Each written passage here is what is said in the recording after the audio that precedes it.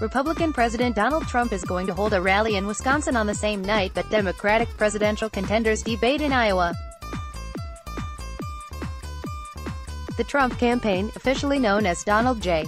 Trump for President, announced the January 14, 2020, rally on deck. 30. It will be held at the UW-Milwaukee Panther Arena in Milwaukee.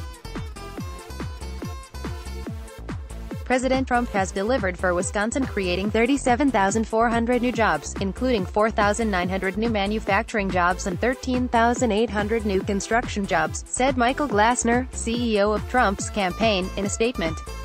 President Trump looks forward to returning to the Badger State to celebrate his message of promises made, promises kept.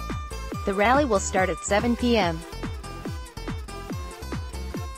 CST. The Democratic National Committee (DNC) announced earlier this month that it hold its first debate in Iowa of this cycle on Jan.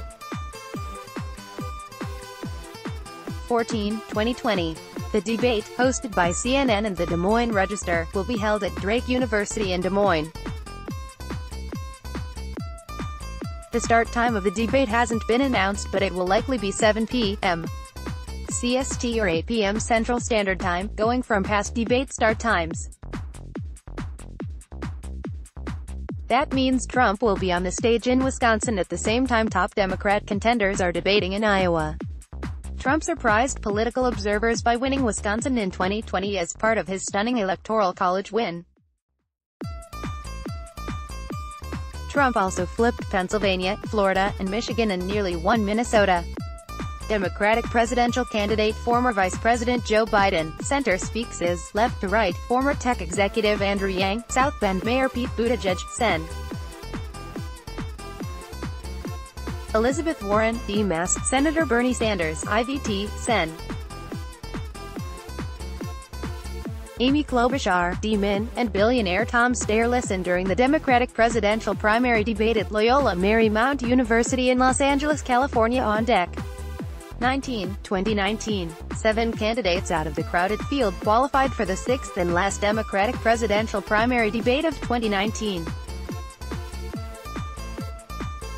Mario Tama, Getty Images. Just 7 Democrats made the stage for the December debate and the DNC announced deck.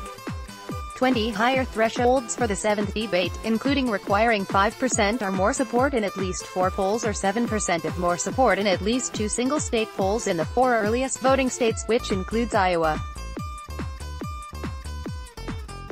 Candidates also need at least 225,000 unique donors and a minimum of 1,000 unique donors in at least 20 states.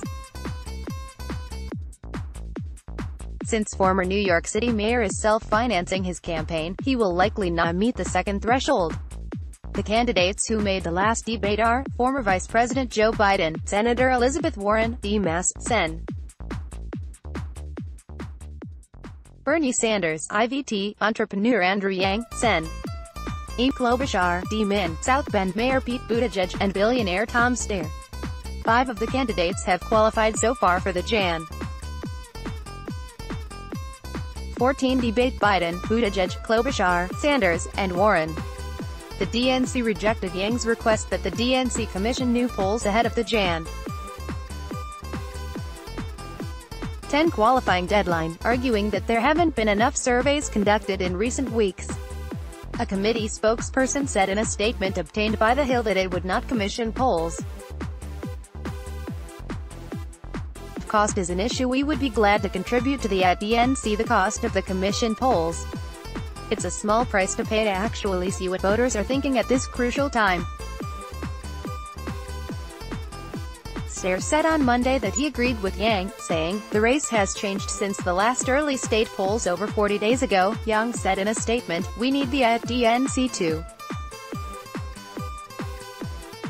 Between now and January 10, the DNC should commission 4 early state qualifying polls in Iowa, New Hampshire, Nevada, and South Carolina, where all the candidates have invested their time, resources, and staff. It has been 47 days since a qualifying poll in Iowa, New Hampshire, or Nevada was taken.